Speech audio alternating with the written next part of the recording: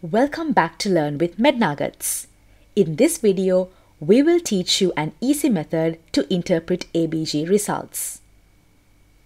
When analyzing the results of an ABG, you must ask yourself three important questions. Number 1, is this an acidosis or is this an alkalosis? Number 2, is this metabolic or respiratory?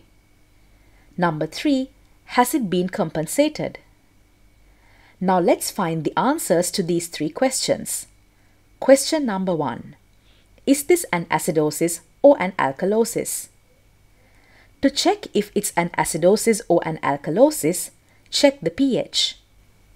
If the pH is less than 7.35, it's an acidosis. If the pH is more than 7.45, it's an alkalosis. Question number 2. Is this metabolic or respiratory? Remember, kidneys regulate the bicarbonate levels in blood. Lungs regulate the partial pressure of carbon dioxide in blood. In other words, bicarbonate indicates that it's metabolic in nature, and PaCO2 indicates that it's respiratory in nature. So, step number 2 is to look at the bicarbonate level. In an acidotic patient, if the bicarbonate is low, it's a metabolic acidosis. If not, it's a respiratory acidosis. You can confirm a respiratory acidosis by a high PaCO2 level in the ABG. In an alkalotic patient, if the bicarbonate is high, it's a metabolic alkalosis. If not, it's a respiratory alkalosis. You can confirm this by a low PaCO2 level. Step number 3.